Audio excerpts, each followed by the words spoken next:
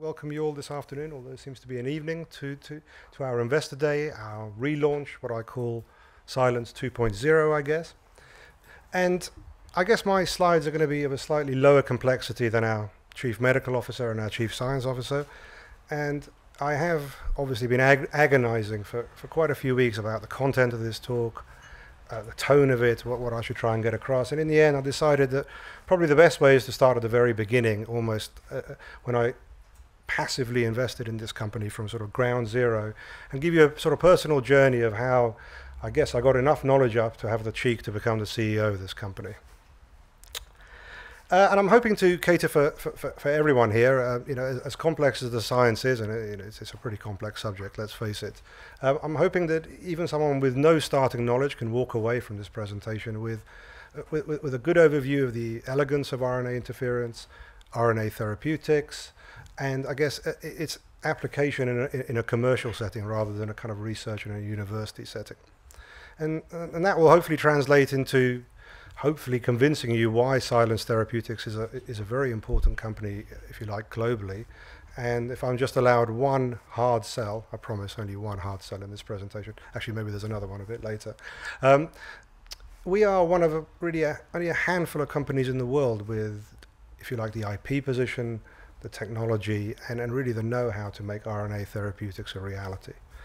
And to sort of better define that, what do I mean by a handful? I would estimate that to be 10 credible companies in the world. So I guess what I'm trying to get across is this is not an everyday situation. Okay, so let's get going on this journey. As you can see, it's a pretty lonely existence there with a central dogma and silence in the middle, and this was a pretty rough day. And you know when the Idiot's Guide to Biology, with the yellow covers, is getting hard going, that you're in for a rough ride. I guess I had to start somewhere, and the central dogma is as good a place as any. So as a quick side note, I've hired for one day anyway, this public speaking expert who has expressly forbidden me from any apologies, any conditional statements. Apparently that's a sign of weakness, so I've got to break that rule immediately and immediately apologize to the more knowledgeable members of the audience. I've already caught 5 people's eye. It's amazing how you do that. And it's pretty basic stuff at the beginning, but just hang in there with me, especially if you don't have any knowledge of RNA interference, because I can save you a lot of trouble and a lot of background work. Okay, so again, back to the basic stuff. Think of DNA as the encyclopedia of genes, genes as pieces of code, and they're encoded into an RNA, and then the cell machinery takes over and translates this code, if you like, into a protein structure. And these are the functions of life as we know it. And so, as a way of background, RNA is the target of our drug. We consider ourselves an RNA therapeutics company, and we have a set of tools which inhibit or interfere with the process of protein production in a disease state. I guess that's hence the term RNA interference. And to give you a bit more color about the landscape, you can now start seeing some more famous companies and interesting companies. They're operating at the protein level. At the left-hand side of the DNA level, we have some up-and-coming gene therapy companies. And there in the middle, as RNA therapeutics, is some of our competitors. And obviously, we're the very best at the top. That's why we're at the top. And I think it's fair to say that there is a common consensus out there that after small molecules and antibodies, RNA therapeutics will become a major class of therapeutics. Okay, so the central dogma is going to be a common theme, and just bear with me. Hopefully it'll get more interesting and more complicated. But to take that, zooming into a sort of cellular view of again, this DNA, RNA, protein concept, we have the encyclopedia in the nucleus, a particular gene being transcribed, exported out of the nucleus, translated into protein, and again, the process of life. And a very simple diagram of what we call a dysregulation, a disease state of a cell, where we have a gain of function, if you like, or an overexpression of these messenger RNAs, translating into dysregulation and disease states, such as protein overproduction.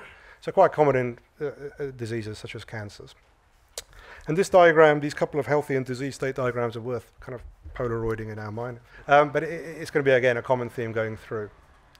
And again, just let me set the scene a bit. So it's a good time to introduce the concept of a short interfering RNA. And we're back to this disease state again, an overexpression, upregulation of the messenger RNA, resulting in a disease state. But this time on the right-hand side, you have an sRNA, and more specifically our synthetic sRNA called AtoRNAi, which our branding department came up with we don't have a branding department, obviously. But a couple of things worth noting about this. There's a degradation process at the beginning, the 1, 2, 3, where the sRNA enters the cell. There's a binding process with a target gene, and a degradation process by the cell's internal machinery, and you get this what's called silencing effect and degradation, and hopefully the cell goes back to, if you like, a normal, healthy state. Going back to my yellow cover idiot's guide, I prefer to think of it as we have one side of a zip, entry into the cell, other side of the zip, and a perfect match. And again, the cell's machinery automatically takes over and silences, if you like, the production of the messenger RNA. A couple of other interesting facts to also remember. It's only since 2006 when the Nobel Prize for the discovery of RNA interference was made to Fire and Mello. So to be in a therapeutic setting in 2013, and actually quite a way down the clinical trial process, is a fast adoption of any technology, really by anyone's standards. And so I guess at this point I started to get a little bit, tiny bit more savvy about what's going on. And as usual in life, when things get easier, they always somehow seem to get a bit harder, which moves on to my next slide. And I've got to be a bit careful here because our chief science officer has got, I think, over 200 pages of slides. No, I'm only joking.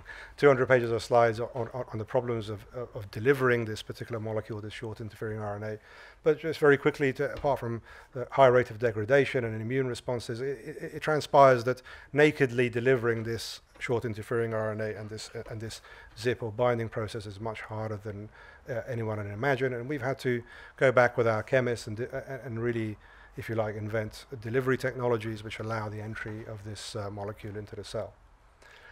And just a very quick point on delivery, because it presents a real paradox for us and our industry. I guess on the one hand, we have to also admit that it's potentially a liability. We'd certainly rather not have delivery systems. We'd much rather do this in a much more simple manner. Obviously, that's not technologically possible. And I guess drug regulators don't particularly like delivery systems. It makes drugs more complicated, and they like to live in a very simple world. But on the asset side of the equation, delivery is a huge barrier entry to our competitors. And as our delivery people will tell you, there's 10 years of pent-up frustration and invention and trials in humans. So we have really a huge head start over anyone who's starting in this kind of field. And just a very quick description of our delivery technologies. This is our broad delivery technology called Atuplex. Delivery, that's a branding department at work again, as you can see, with these handy names. And this is useful in diseases such as cancers, in particular where there's metastasis prevalent. We have a more, if you like, pinpoint accuracy lung delivery called DAC, which is going to be the basis of our acute lung injury and sepsis drugs, which Mike will expand on. And then we have a specific liver delivery, which is called DPTC. Okay, so I've understood the tools now. We're slightly past the idiot's guide, and we're on the ground, and I've got to kind of try to understand how we go about thinking about what drugs to make, what diseases to target. And it seems that we have a pretty simple 7-point algorithm. Maybe it's not quite an algorithm, but a decision tree. And most of it is pretty self-explanatory. I would just point out that probably points 2 and 5, 2 being the disease-causing gene, and 5 being the delivery, are probably the most important parts of this whole equation. On number 2, we are obviously, again, just to go back, we're looking for a gain of function and upregulation in genes. Anything where there's a downregulation or maybe even genes missing is not suitable to our technology. Then we have to go through the whole process of due diligence of whether the particular gene or the disease we're going after in terms of costs, as opposed to the current treatments of small molecules or antibodies, efficacy and safety. And if we pass that hurdle, which we usually do, we come to the point of delivery and whether we can actually deliver the sRNA or the zip, which, depending on how simplistic you want to be, to the target cell. So I think we're getting to the interesting parts of the kind of knowledge base of where I really began to sort of, if you like, get in the zone of really understanding what's going on here. And any drug development plan has to be able to deliver the cargo or the payload to the right area. So over there on the right-hand side, you see there's a nice bar chart of tissue distribution of sRNA and microRNAs, which I'll come to in a minute. So you're seeing quite a broad delivery to different organs and locations in the body. And Atuplex is the delivery system being used by our lead product, Atu-027, again in a cancer and metastasis setting. So this is a good starting point to think we're actually delivering the cargo to the right place.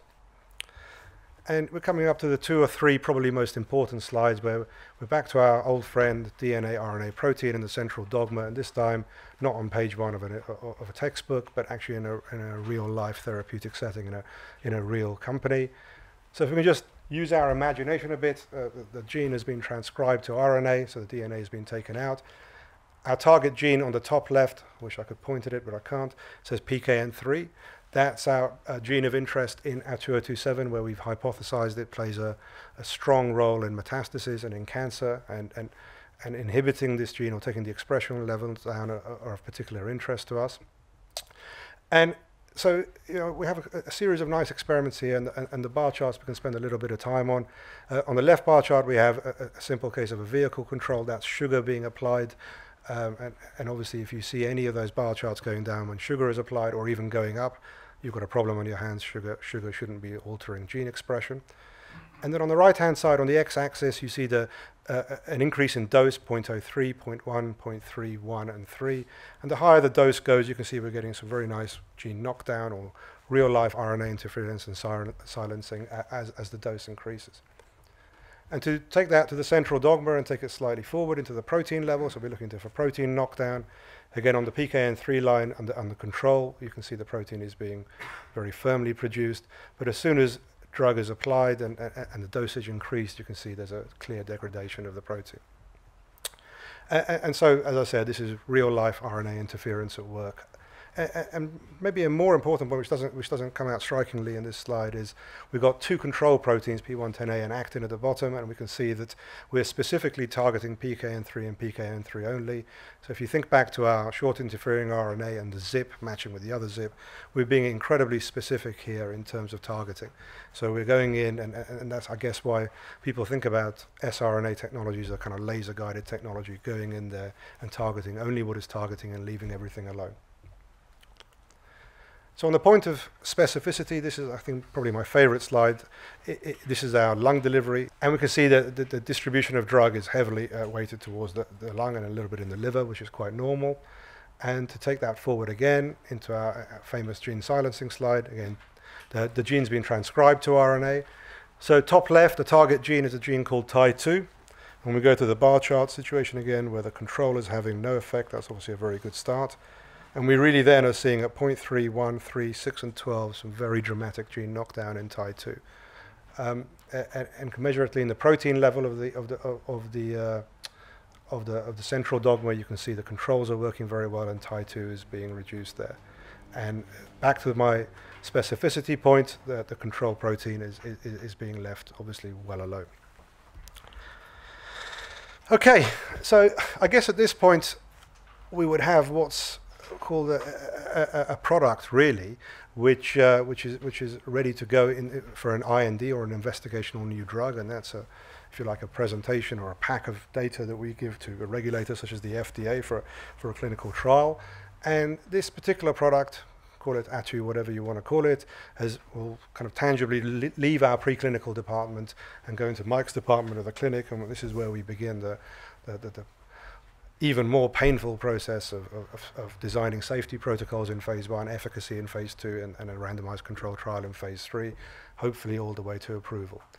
And I guess if you take that one step forward, if you get the same sort of translation from one species to a human being and starts to show clinical benefit, this is your point of, if you like, if you really want to be dramatic about it, blockbuster drug status. And I guess at this point I want to just highlight the fact that as we stand currently, there are no approved siRNA drugs in the market whatsoever. So clearly there's a race on to be the first approved drug, and maybe the first approved drug is not the most important part, but clearly that's a major landmark for the first drug to actually hit the market. Okay, and I think at this point I went from feeling a lot better than when I first started this presentation, and I didn't feel like such a fake CEO, and I really began to understand really the potential in this company. And it comes to one of my favorite slides where we basically talk about, I really began to understand the concept of a drug platform, and this is one of the best diagrams I've seen of a drug platform, and by that I mean a very simple process which is very repeatable, and we go round and round and kind of make the same process and the same drugs each time. So I've unashamedly started with delivery as our most important part of our company. In some ways, delivery is still what this company is all about. And if I click here, we add our cargo or payload, and we've talked about our short interfering RNA or R2RNAi. Awful name when I even say it now. But it transpires there are other, if you like, silencing agents or dimming agents that we're also working on, and one of these is such a thing, molecules, as a microRNA. MicroRNAs are highly preserved, highly conserved endogenous gene regulators already in cells. And the recent research over the last 5 or 6 years has shown that virtually every disease in a diagnostic basis has either a deletion of microRNAs or an overexpression of microRNAs. And we've been in a position in the last year where we've been doing a lot of preclinical research in microRNAs. We're in a position to probably publish that data. And microRNAs are going to become a big part of the armory of this company against diseases.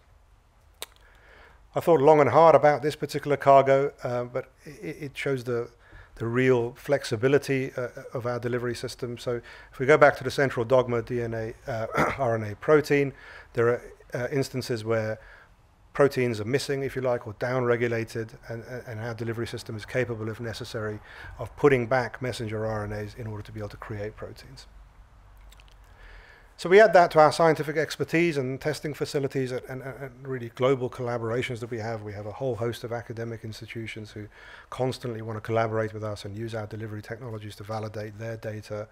And we have really our preclinical R&D engine at work here. And the net result of all these tools is something which can target the entire genome. It's something I've touched on before, and this is a nice diagram of the 22,000 genes in the human genome.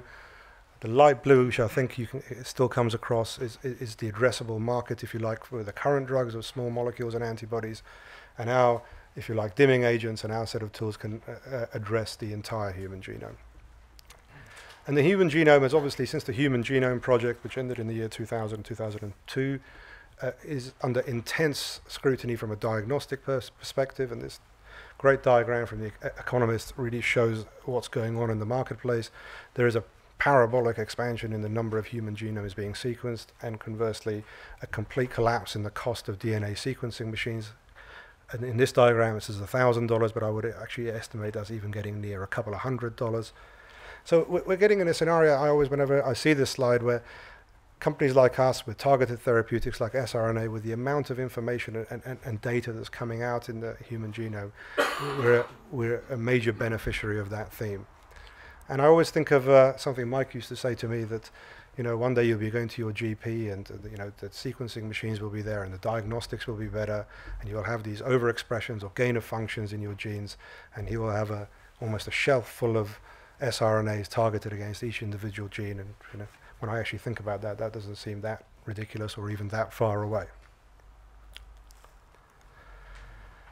Okay, so slightly more on the business side of things. This is a slide I presented to our investors and shareholders when we did the May capital raise. And what I was trying to get across here is some of the, actually all of the stuff that we've talked about so far existed in silence pre this raise. And we really were an old-fashioned biotech company applying technology to biology.